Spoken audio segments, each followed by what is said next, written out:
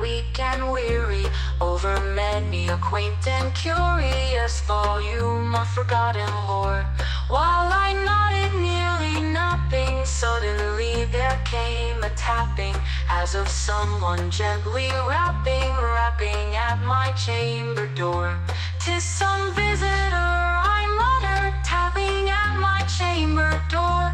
"Only this and nothing."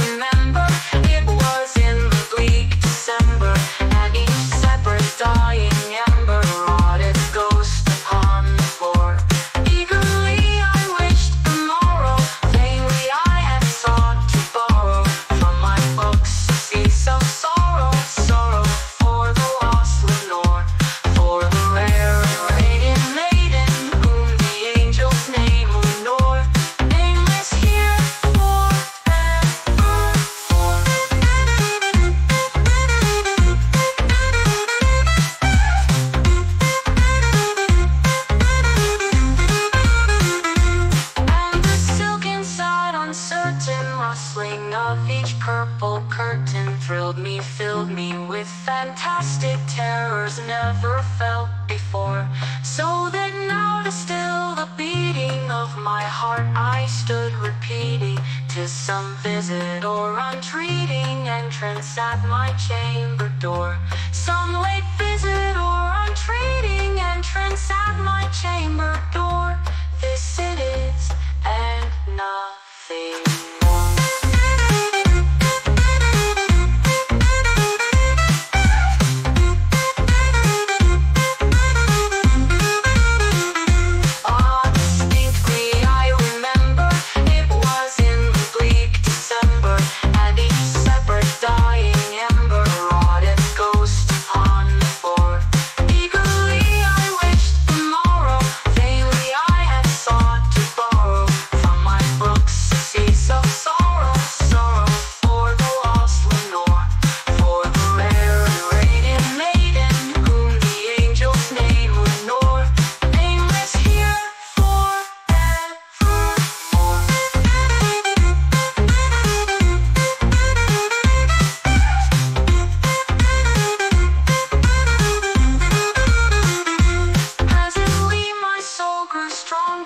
Hesitating then no longer, "Sir," said I, "or madam, truly your forgiveness I implore.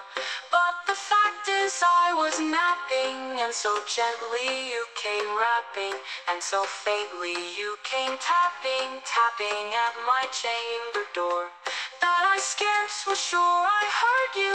Here I open wide the door, darkness there and nothing more."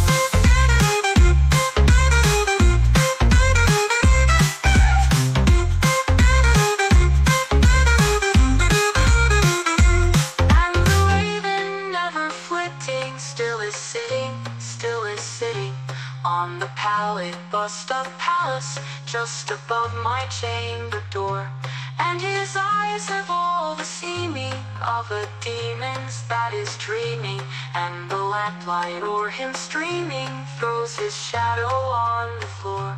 And my soul from out thy shadow that lies floating on the floor shall